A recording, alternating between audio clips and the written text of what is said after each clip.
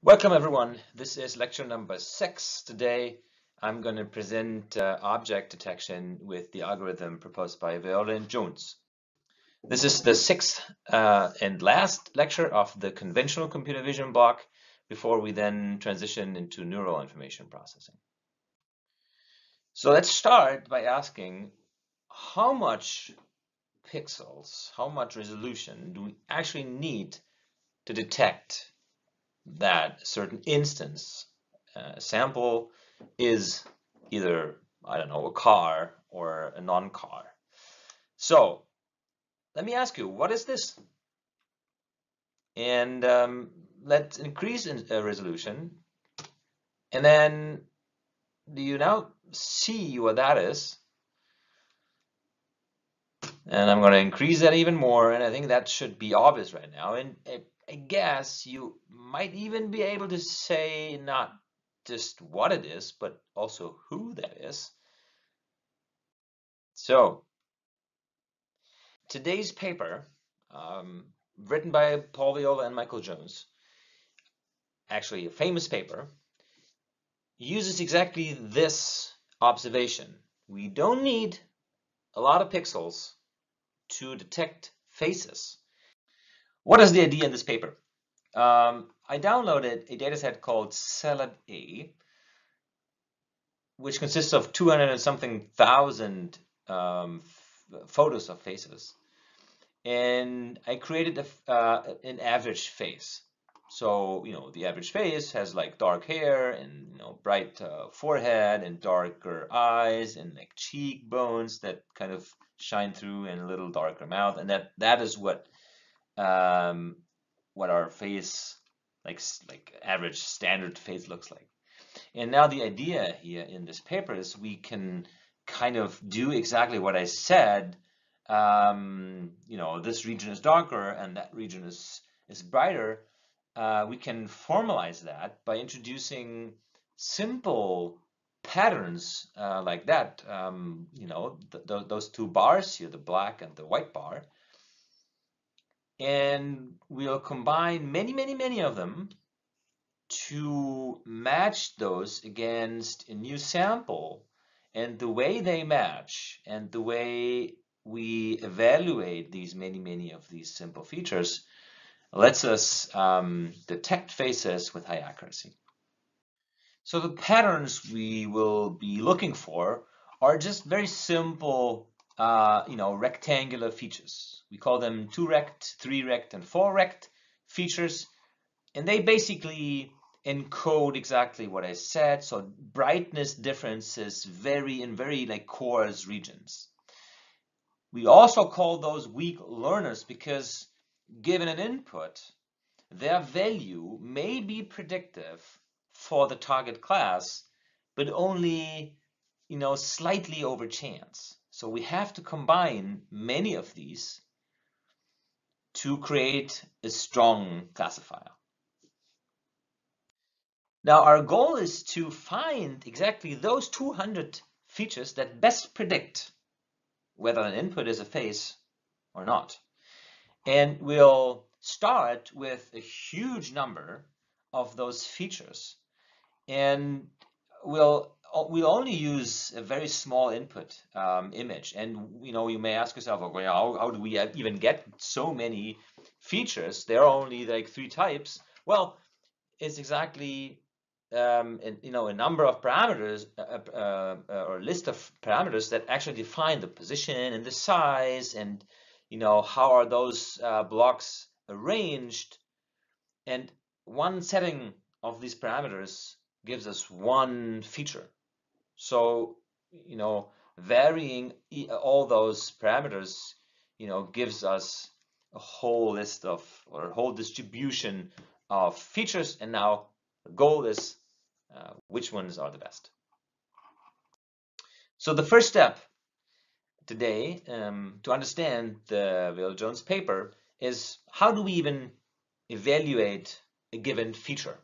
And so let's say we are given that feature position, that feature scale, a certain parity, right? So this could also be a black and the sides could be white, but now this one is has black boxes here and the white box in the middle. The output of that feature is just the sum of all pixel brightnesses that overlap with that white region, and we subtract the sum of all pixel values in those black regions, right? So for all pixels in the positive region, sum of the image brightnesses, and subtract all the image brightnesses for the pixels in the negative region. So we do that for 160,000 features for only one of those inputs. So isn't that slow? Yes, it is slow, and we have to accelerate that. So and we do that with a thing called integral image, which is basically taking in an image and it computes like the cumulative sum over the entire image from top left to bottom right. So a given position in the integral image gives you the sum of all pixels of the input image from that position, to the origin as depicted here. To now evaluate regions that are somewhere in the image but do not cover the entire area up until the origin, like for example a region called D here in this example, we have to look up 4 values in the integral image. So to sum up the image pixels within this region D, we access 4 locations within the integral image at position 4, 2, 3, and 1 in that kind of fashion. So integral image at position 4 now gives you the entire region that I outlined here, so including all those 4 regions. And so we need to get rid of region B, A, and C. And we do that by subtracting the integral image at position 3 and at position 2.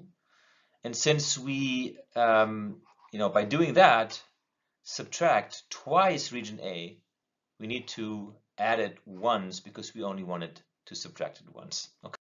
So that now allows us to compute the value of a 2-rect or a 3-rect or a 4-rect feature with a constant number of lookups. So the question is, how many times do we have to access the integral image for a 2-rect, 3-rect, or 4-rect feature? Let me tell you, it's not 8, 12, and 16 times. Let me know in the Q&A. So how do we compute the integral image? Well, we just iterate over all pixel positions, row by row, column by column. And for the pixel position x, y, we just access the previous one in the same row. Sorry, in the same row. So just the leftwards pixel. We add up the pixel above, and by the same logic as before, we need to subtract the left diagonal value to subtract that one block. And then of course we have to add the actual image pixel at position x and y.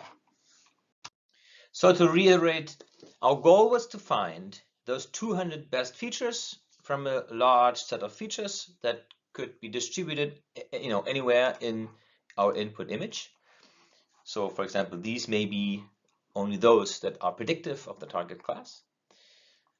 And we speed up the feature evaluation with the integral image, not just for the training phase in which we start off with those 160K features, but also for production. So we will get an image frame or a camera frame, and remember our faces are only small 24 pixels by 24 pixels, and now we will scan through our camera frame, and for each given position we need to evaluate our 200 features.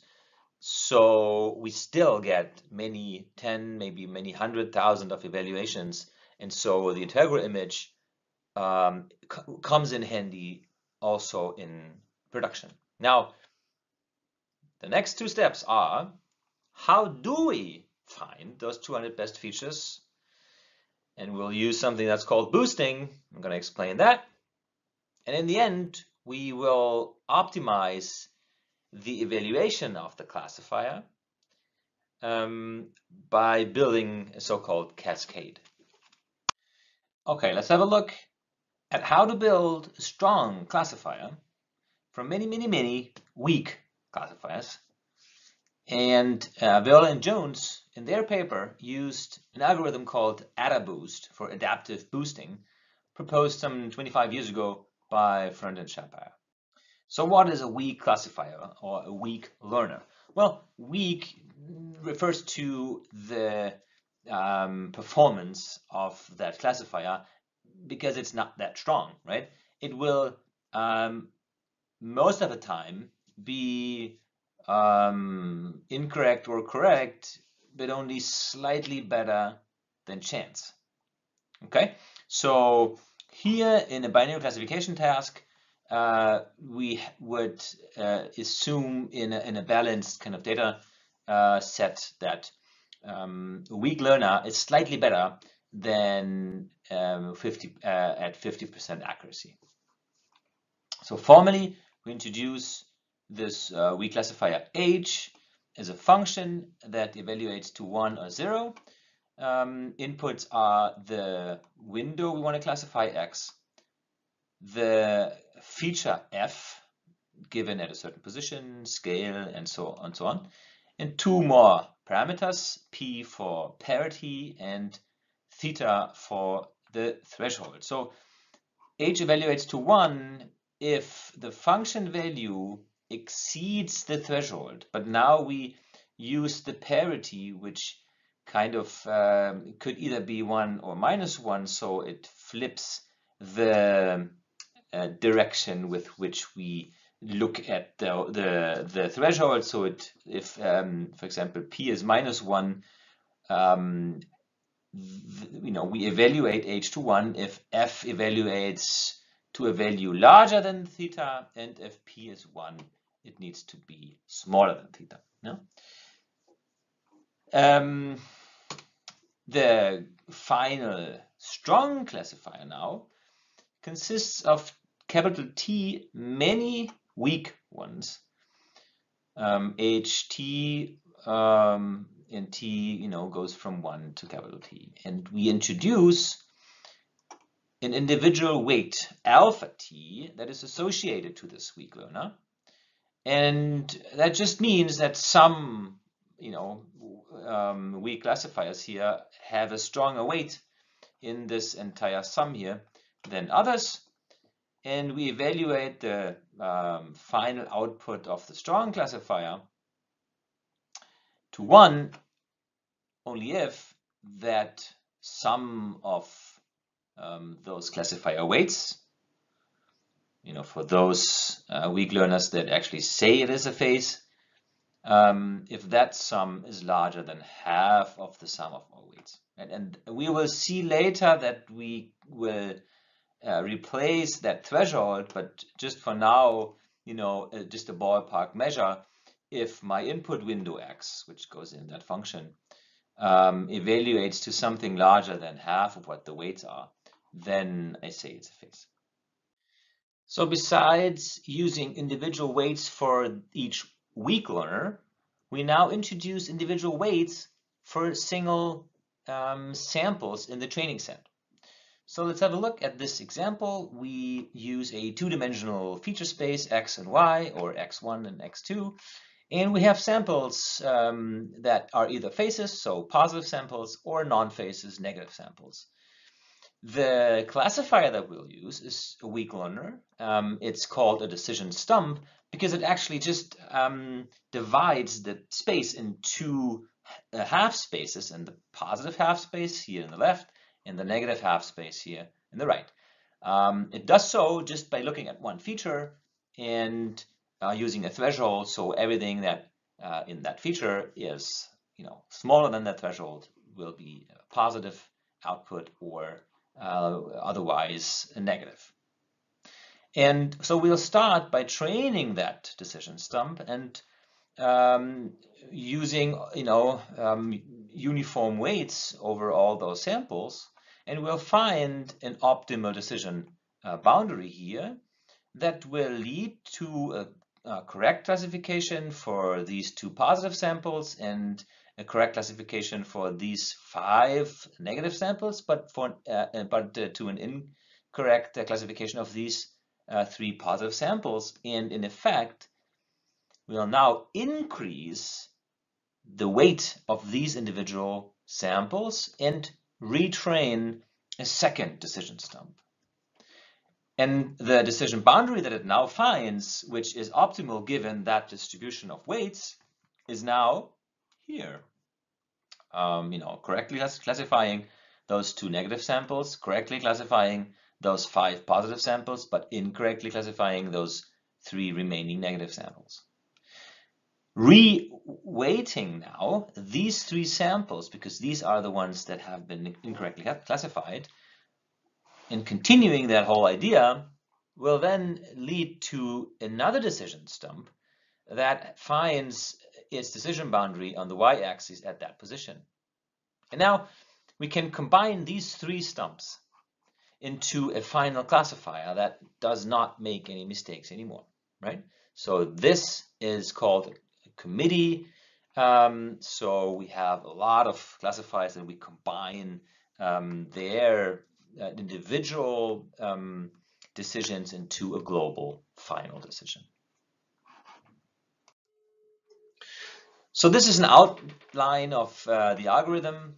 Let's just go through it step by step. So given example images x1, y1, which is an image and a label, right? So yi is the target label, which is 0 for no phase, 1 for phase.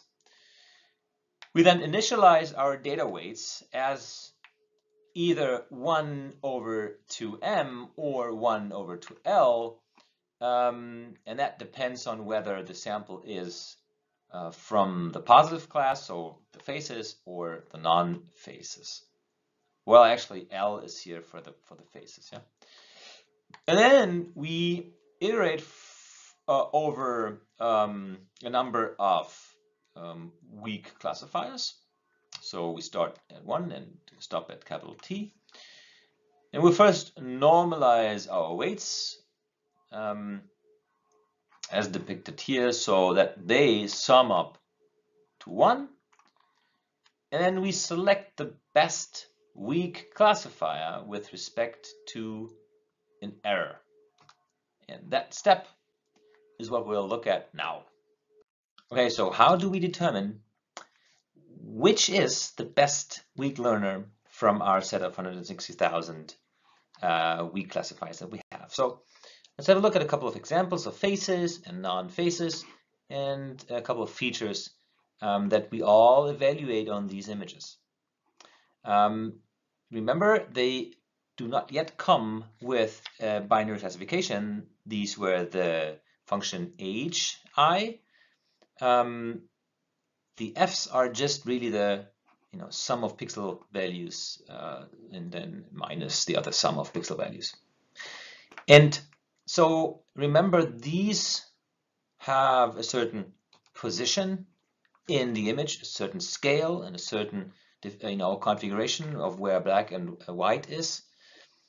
What we don't know yet is what the optimal setting for the threshold and for the parity is. So let's have a look at how we can determine that computationally efficient. We start by sorting the features output for each sample such that we have a list of ascending values. Now, to determine the optimal threshold, just think of, okay, what could these be? And so remember, the threshold divides this set of samples into a negative and a positive half space, or if the parity is switched into a positive and negative. And so what thresholds theta would actually make sense testing? So think of a threshold, for example, of 0. So that partition of that space wouldn't make any sense. And let's compare a threshold of 1 that would introduce the division of the space here, or then a threshold of 2, which would have the same kind of partition. So let me ask you, how many different threshold values make actually sense to test?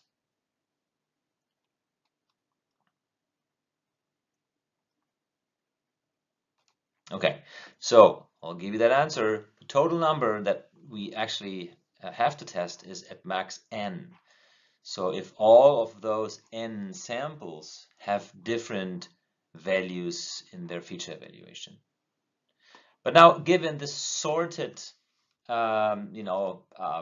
sequence of feature values, we can now test out settings for the threshold theta, given a parity setting,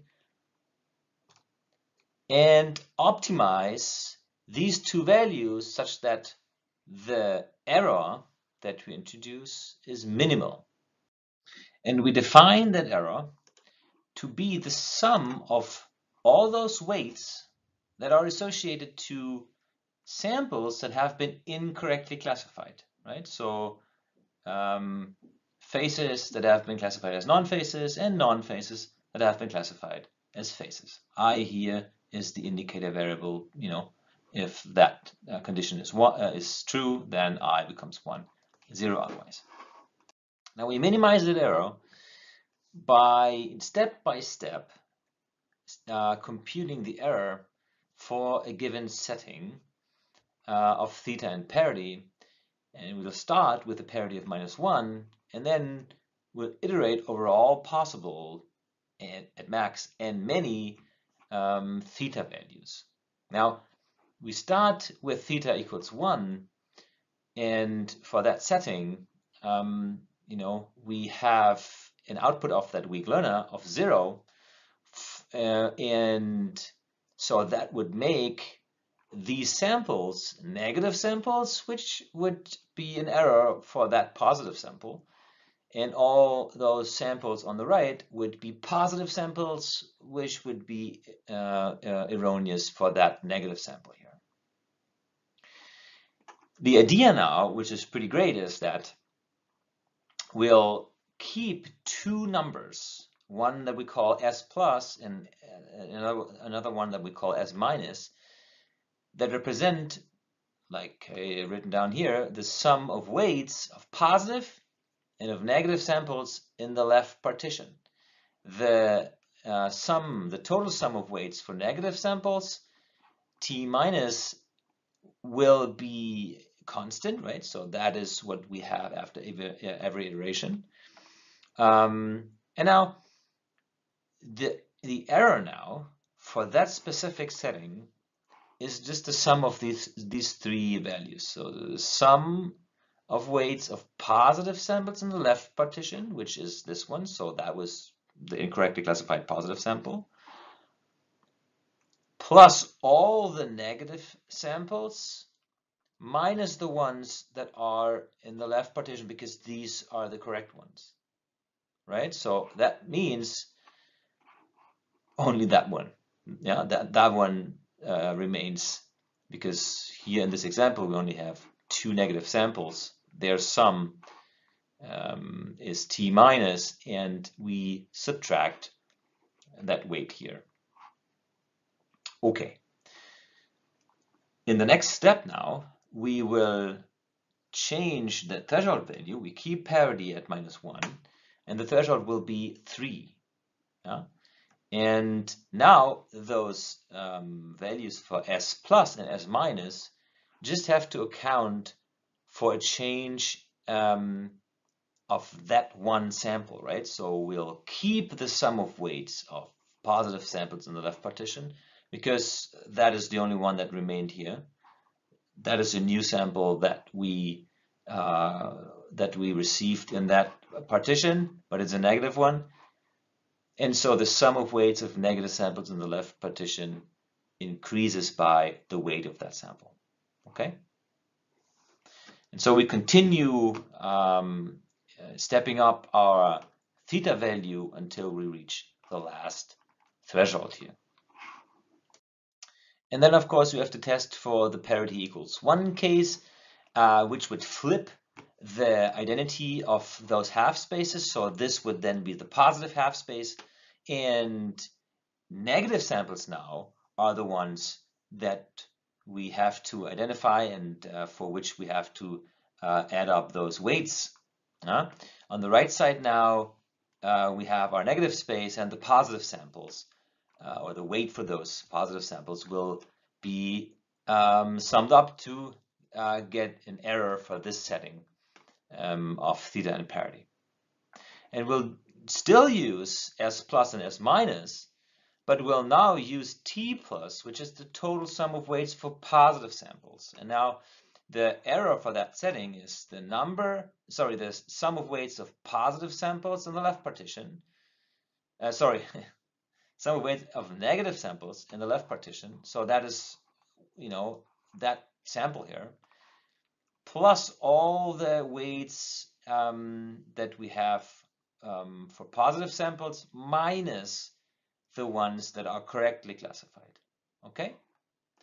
So in the end, this makes this expression, so we have to minimize E by iterating over all different thetas for the one parity.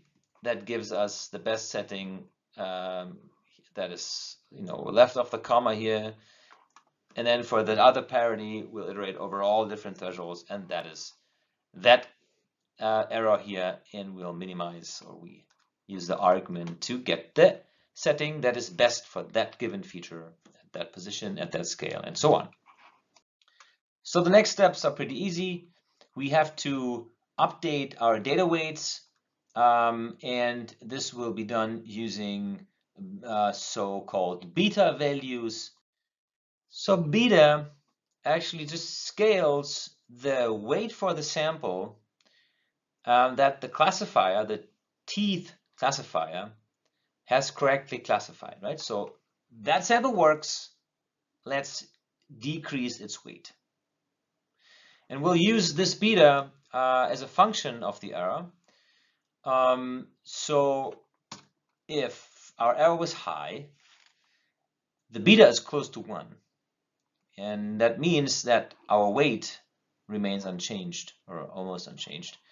But if we have a low error on the data set, that means the classifier that we have chosen performs well on many samples. Those weights for those samples that have been classified correctly will be reduced pretty drastically.